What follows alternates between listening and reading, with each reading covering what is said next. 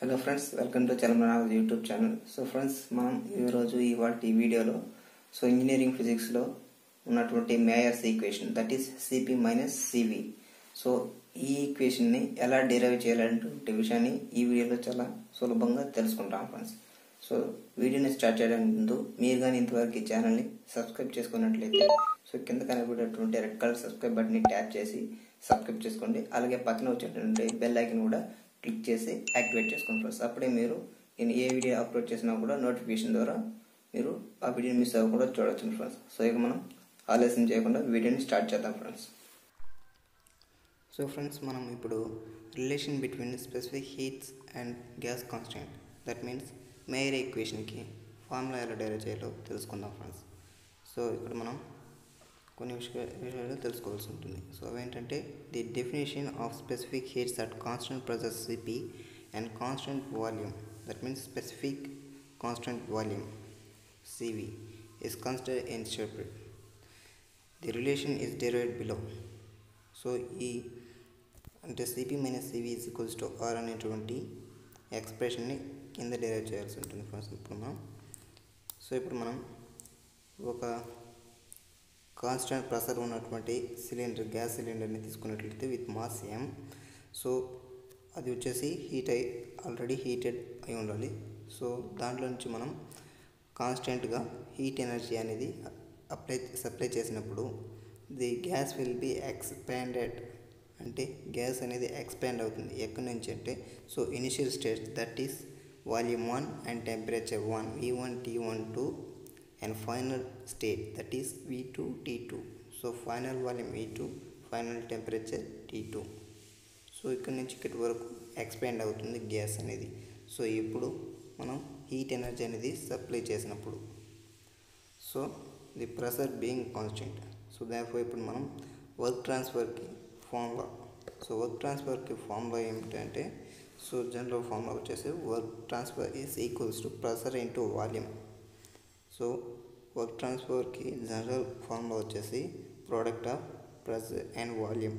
So దాని ప్రకారం ఇక్కడ చూసుకున్నట్లయితే ఇక్కడ మనకు pressure into V2 minus V1. So V2 minus V1 అనేసి ఎందుకు తీసుకున్నట్టే సో ఇక్కడ మనకు ఇనిషియల్ స్టేట్ నుంచి ఫైనల్ స్టేట్ వరకు ఇది చేంజ్ అవుతుంది కాబట్టి V2 నుంచి V1ని లెస్ చేస్తాం.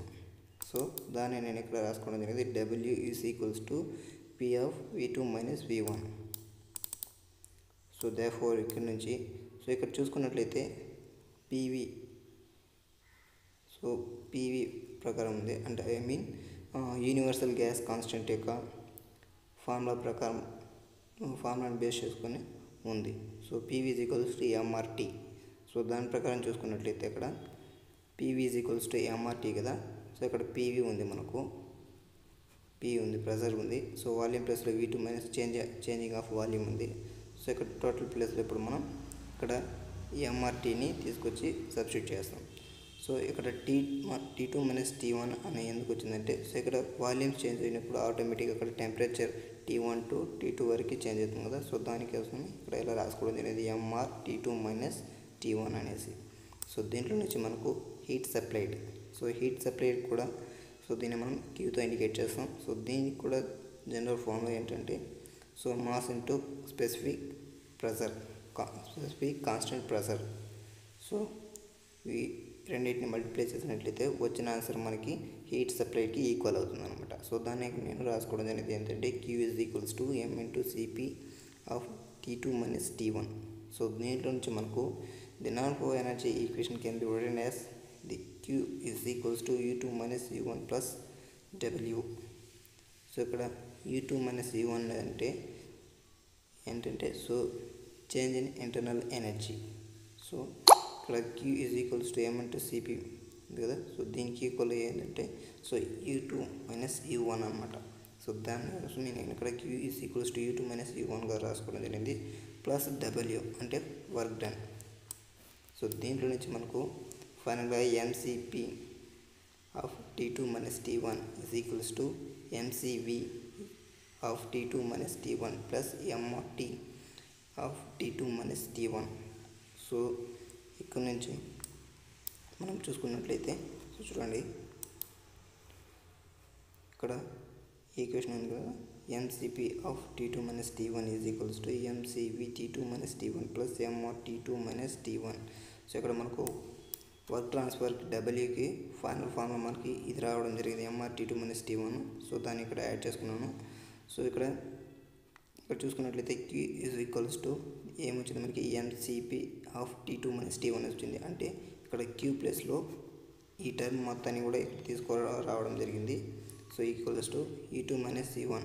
సో E2 minus E1 అంటే change in internal energy. So internal energy అనేది దేనిపైన బేస్ అయి ఉంటుంది అంటే, సో సిలిండర్లో ఉన్నటువంటి వాల్యూమ్ పైన బేస్ అయి ఉంటుంది. సో దానికోసం ఇక్కడ స్పెసిఫిక్ కాన్స్టెంట్ వాల్యూమ్ తీసుకోవడం జరిగింది ఇక్కడ CV అనేసి.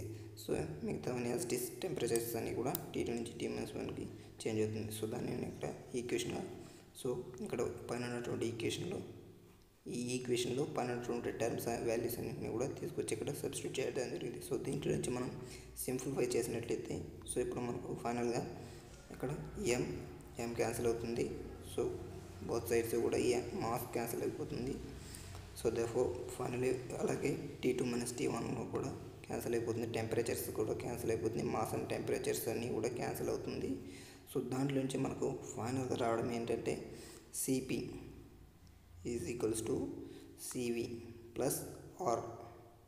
సో ఇది రావడం జరుగుతుంది, మిగతా టర్మ్స్ అన్నీ కూడా క్యాన్సిల్ అయిపోతుంది. సో దాంట్లో నుంచి మనకు ఫైనల్గా CP is equals to CV plus R. So therefore finally మనకు universal gas constant that is R ఈ వాల్యూ కావాలనుకుంటే, సో ఇప్పుడు మనం ఈ టర్మ్ని ఇటువైపు తీసుకెళ్ళినట్లయితే, సో ఇటువైపు ప్లస్ ఉంటుంది, అటువైపుకి వెళ్తే మైనస్ అయిపోతుంది. సో దేర్ఫోర్ ఫైనలీ మనకు R is equals to CP minus CV. So ఇదే ఫ్రెండ్స్ మనకు కావాల్సినటువంటి ఈక్వేషన్. సో మేయర్స్ ఈక్వేషన్ ఇదే ఫ్రెండ్స్ మనకు కావాల్సి ఉంటుంది. సిన్స్ ఇక్కడ R is the positive quantity, CP must always the greater than CV. So వాల్యూమ్కి pressure అనేది లెస్గా ఉంటుంది. సో దాన్ని ఇక్కడ గ్రేటర్ దాన్గా ఉంటుంది. దేనికంటే వాల్యూమ్ స్పెసిఫిక్ కాన్స్టెంట్ వాల్యూమ్కి ప్రెజర్ అనేది గ్రేటర్ దాన్గా ఉంటుంది. సో దాన్ని ఇక్కడ కింద చెప్పడం జరిగింది. సో దేర్ఫోర్ ఇప్పుడు మనకు కావాల్సినటువంటి ఈక్వేషన్ డెరైవ్ చేస్తాం ఫ్రెండ్స్. సో ఫ్రెండ్స్ దీంట్లో కానీ ఏదైనా అర్థం కానటువంటి టర్మ్స్ ఉంటే సో కింద కామెంట్ ద్వారా తెలియజేయండి. అండ్ అలాగే ఇలాంటి టాపిక్స్ ఏదైనా కావాలనుకుంటే కూడా సో కింద మీరు కామెంట్ ద్వారా అడిగినట్లనే నేను ఆ వీడియోని అప్లోడ్ చేయడం జరుగుతుంది. So friends finally thanks for watching my video friends. So friends చూసారు కదా, సో ఇంజనీరింగ్ ఫిజిక్స్లో మేయర్స్ ఈక్వేషన్ని చాలా ఈజీగా డిరైవ్ చేసాం. సో ఫ్రెండ్స్ ఈ వీడియోలో మీకు ఏదైనా అర్థం కానటువంటి విషయం ఉన్నట్లయితే సో కింద కామెంట్ సెక్షన్ ద్వారా మీరు నాకు తెలియజేయచ్చు ఫ్రెండ్స్. నేను ఆ డౌట్స్ అన్నింటి కూడా చాలా ఫాస్ట్గా రిప్లై అవ్వడం జరుగుతుంది. అండ్ అలాగే సో ఈ వీడియో యొక్క డిస్క్రిప్షన్లో ఆ యొక్క వాట్సాప్ గ్రూప్ యొక్క లింక్ని ప్రొవైడ్ చేయడం జరుగుతుంది. సో ఒకవేళ మీరు జాయిన్ అవ్వాలనుకుంటే సో అక్కడ క్లిక్ చేసి మీరు జాయిన్ అయిపోవచ్చు గ్రూప్లో. సో అండ్ అలాగే ఒకసారి నా ఛానల్ హోమ్ పేజ్లోకి వెళ్ళి చూసినట్లయితే సో ప్లేస్ లిస్ట్లో చూడండి. సో బ్రాంచ్ సబ్జెక్ట్ చెప్తూ ఉంటాను, అంటే డిప్లొమా వాళ్ళకి సంబంధించిన కోర్స్ సబ్జెక్ట్ ఎక్కువ చెప్తూ ఉంటాను. సో ఒకసారి మీరు ఛానల్ హోమ్ పేజ్లోకి వెళ్ళేసి ప్లే లిస్ట్ చూస్తే తెలుస్తుంది నేను ఏ సబ్జెక్టులు చెప్తున్నాను అనేసి. సో జనరల్ సబ్జెక్ట్స్ అన్నీ చెప్తూ ఉంటాను, అండ్ అలాగే కోర్స్ సబ్జెక్టులు కూడా చెప్తూ ఉంటాను ఫ్రెండ్స్. సో మీరు కానీ ఒకవేళ డిప్లొమా స్టూడెంట్ అయితే సో ఖచ్చితంగా సబ్స్క్రైబ్ చేసుకుని మీకు ఈ ఛానల్ చాలా యూస్ఫుల్గా ఉంటుంది. So friends finally thanks for watching my video. So friends ఈ వీడియో మీకు నచ్చినట్లయితే లైక్ చేయండి, అండ్ అలాగే మీ ఫ్రెండ్స్ అందరికీ కూడా తెలియాలనుకుంటే షేర్ చేయండి ఫ్రెండ్స్. కానీ సబ్స్క్రైబ్ చేసుకోవడం మాత్రం మర్చిపోకండి.